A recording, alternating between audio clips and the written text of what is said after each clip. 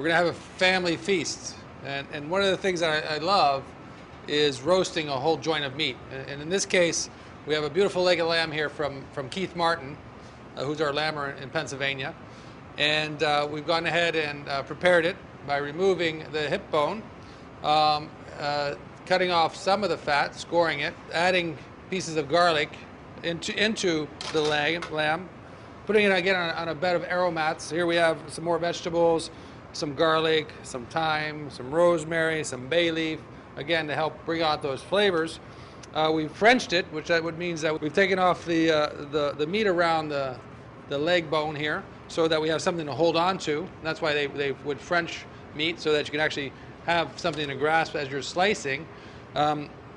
We love to roast it on the bone. It gives it a lot more flavor. When you roast something on the bone, also you have different cooking temperatures. So some of it's going to be well done, some of it's going to be medium well, some of it's going to be medium rare, and so forth. So you get an opportunity to enjoy all those different flavor profiles from that cooking of meat.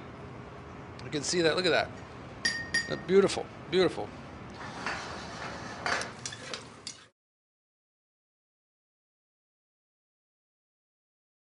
When we roast protein, or we roast things like leg of lamb or chicken, or even pan roast a steak on top of the stove, we want to let it rest after we cook it.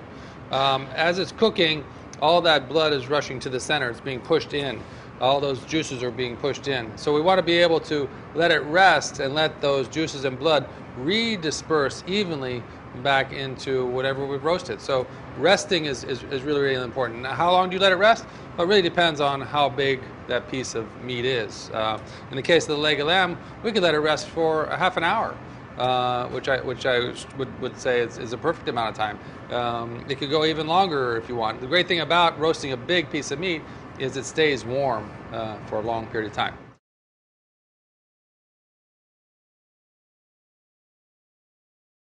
So what I'm going to go ahead and do here, we have some new crop potatoes which Rory is working on, and they're just small baby potatoes. New crop means, of course, it's the new crop.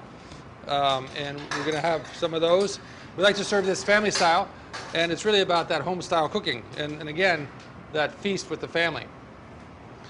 Okay, some beautiful vegetables, some beautiful potatoes. Nothing like carving a piece of meat right off the bone. Really takes me back. Of course, we studded it with garlic cloves, which helps give it that extra flavor that we like, and the garlic and lamb goes so well together. Look at that. Look at that. I mean, just beautiful.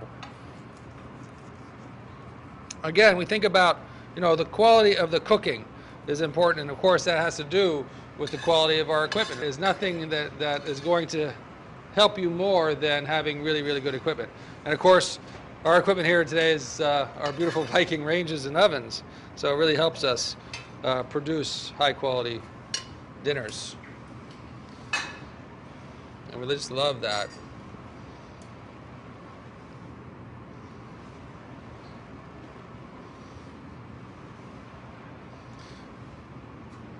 Oh.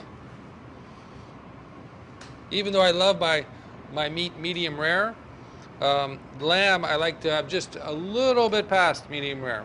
And then, of course, this is one of my favorite pieces, again, is that end piece that we love so much. I like, again, a little bit of salt on that.